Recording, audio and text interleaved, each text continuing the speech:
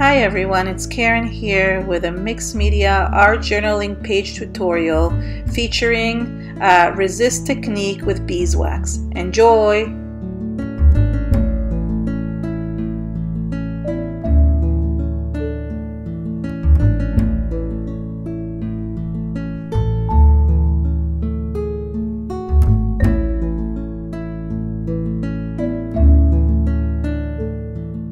I wanted to create a double spread in my Dylusions journal, art journal, and I used some paper towel to do so for the background to be able to cover the ugliness in the back of the paper.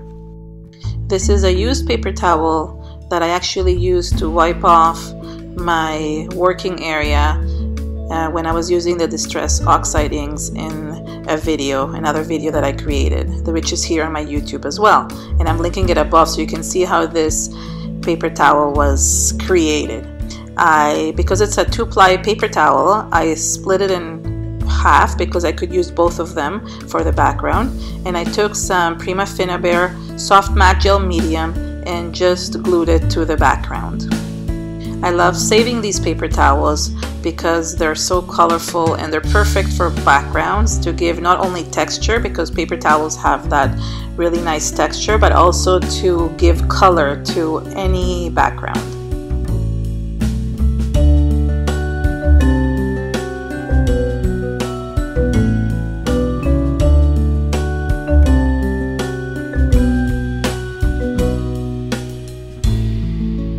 I continued ripping and covering the whole page with pieces of paper towel, and I only ripped the towels in the place that it had color in it, so any white areas I just didn't use.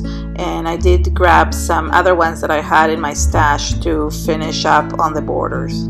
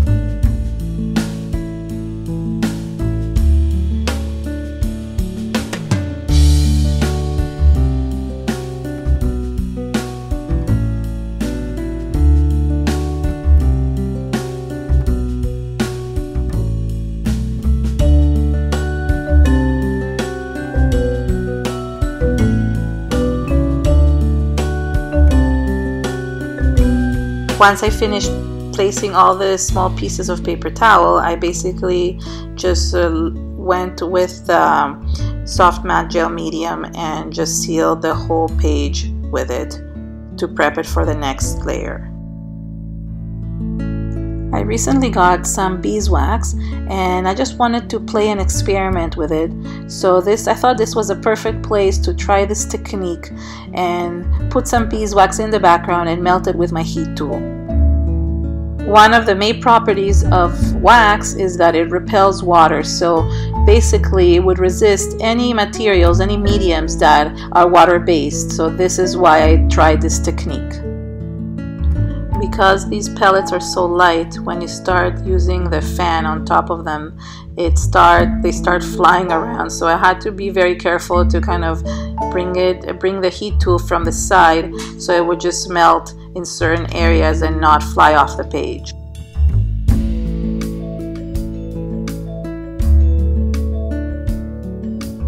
It's cool to see the beeswax melting and becoming liquid and basically sticking to the background, and it makes it really nice and smooth.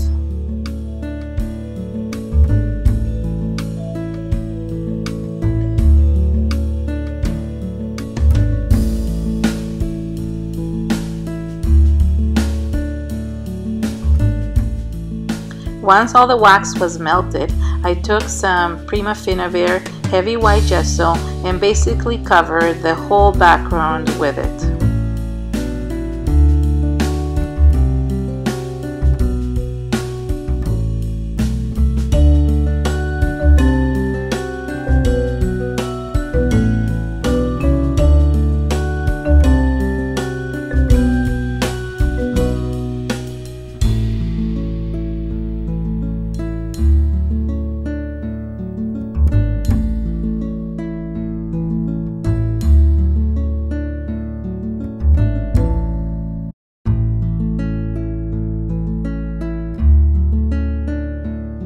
I made sure I dried my gesso thoroughly after applying it. I took a wipe and started wiping off the gesso in some areas. The good thing is because I had dried it thoroughly, the gesso only came off the places where the wax was underneath because it was resisting the gesso. The places where there was no wax, the gesso still remained there. That's why I needed to dry the gesso, because if I had it wet, then using a wipe would just remove everything. By only being removed in certain places, it gives it a peel paint effect in the background, which is really cool. I have used this technique before, but instead of using wax, I've used Vaseline, and it works just the same and creates a really cool peel paint effect. And I am linking this video above so you can see the difference and how cool you can use this technique to create your own projects. Instead of using a wipe, I could have used another type of scraping tool or a palette knife to just scrape off the gesso, but the wipe was just most handy, and I just used it that way because it was easy to press and take off that excess.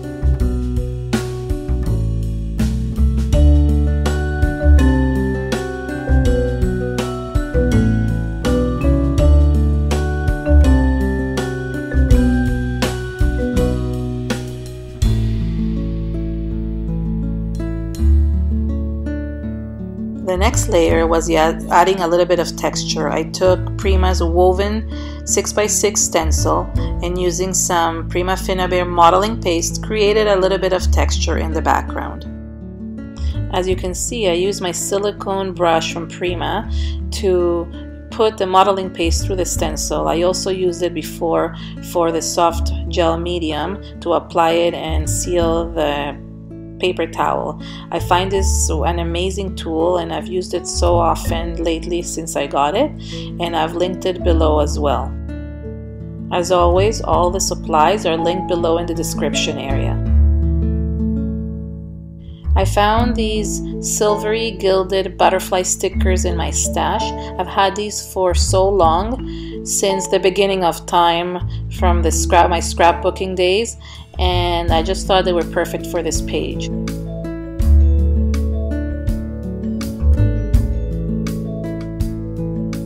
Then I die cut the word create from Heidi Swap, and I glued it to the background using soft matte gel medium. I also used the medium to seal the butterflies as well.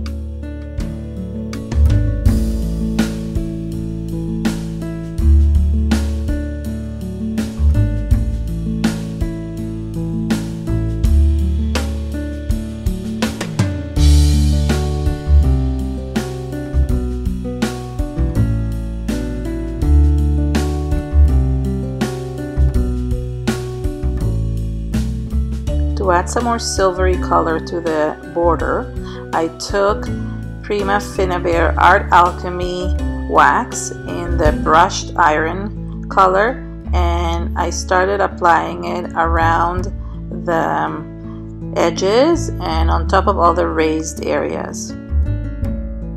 I usually apply the wax with my finger because I have more control that way, and it's really soft and nice to use. So I just applied it all around, and it gave it a really nice border and framed everything.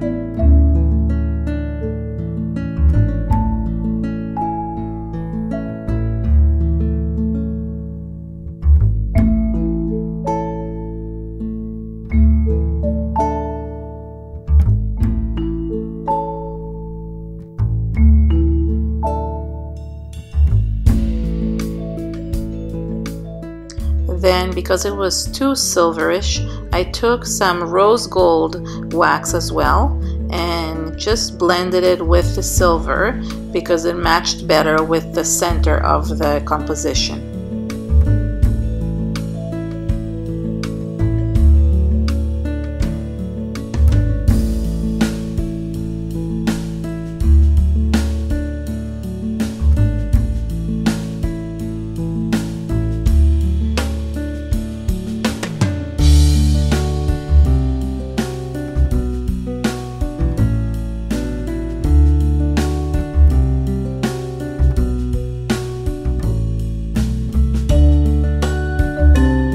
Finally, I took some Ecoline white watercolor paint and used it to make some splatters in the background. I find that this specific watercolor paint makes the best splatters, and I love using it for this specific reason.